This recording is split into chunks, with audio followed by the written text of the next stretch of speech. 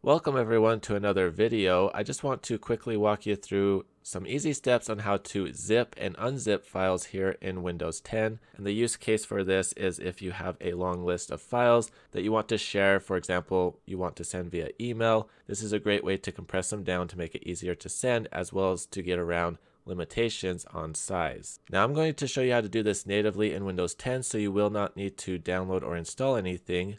What you will need to do is locate the files that you want to compress and then just go ahead and click and drag to select all of them, or you can hold down the control button and just click on each individual file till they are all selected. Once you have that, just go ahead and right click on one of them, and you'll notice if you go down to send to, there is a compressed zip folder option. Just go ahead and click on that, and then it's going to create a new folder here. So if I right click on it and go to rename, I'm just going to call this fruit. You can call yours whatever you need to. And at this point it is now compressed and ready to go. We can just attach this folder to, for example, an email and send it to whoever needs it. If I double click on it, we can see that the files are all in that compressed folder. Now let's say that you've received a zipped folder and you need to unzip it and extract all of the files. What you can do, well, there's a couple different options. First off, you can just double click on the folder, and if we select all of the files here, we can just click and drag them over to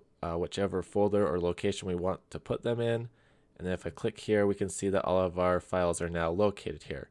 Now there is a different option. If I delete these and go back, we can also just come over to our folder and right click, and there will be an extract all option. It will ask us for the location that we want to use, and so I'm going to click on browse, and then I'm going to click on the pictures folder, click select folder, and then we'll leave this box checked so it will show us the files after we extract them. And then I'm going to click on extract, and we can see all of our files are now in our pictures folder. Now just a quick note, if you come to the folder and right click and do not have the extract all option, here's a couple things that you can check for. First off, come down to the Windows Start menu and type in default and look for the default app settings option and click on it. And then here in this window, scroll down to the bottom and there will be a couple options to check defaults by protocol and defaults by file type. Let's go to protocol first and click on it.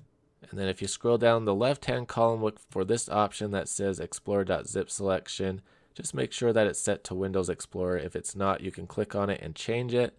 And then click the back option. And then if we go back down, this time click on default apps by file type. And the file type we are looking for is .zip, so it's going to be all the way at the bottom. Now some of you will not have it listed here and you don't need to worry about it, but if you do have .zip listed here, make sure that it's also set to Windows Explorer. After that, you should be able to come back, right click, and should have the extract all option. If you still don't have it at that point, it probably means you have a third-party program installed such as WinRAR or WinZip or 7-Zip. So you may want to consider possibly uninstalling those or just using those programs as the option for zipping and unzipping files and folders. That's everything for this video. If you do have any comments or questions, please post them down below. Thank you very much for watching. Hope you have a great day. If you like this video, please give it a thumbs up. If you found it helpful, please go ahead and consider sharing it. And please also consider subscribing to my channel, and don't forget to hit that bell icon to get notifications on future videos.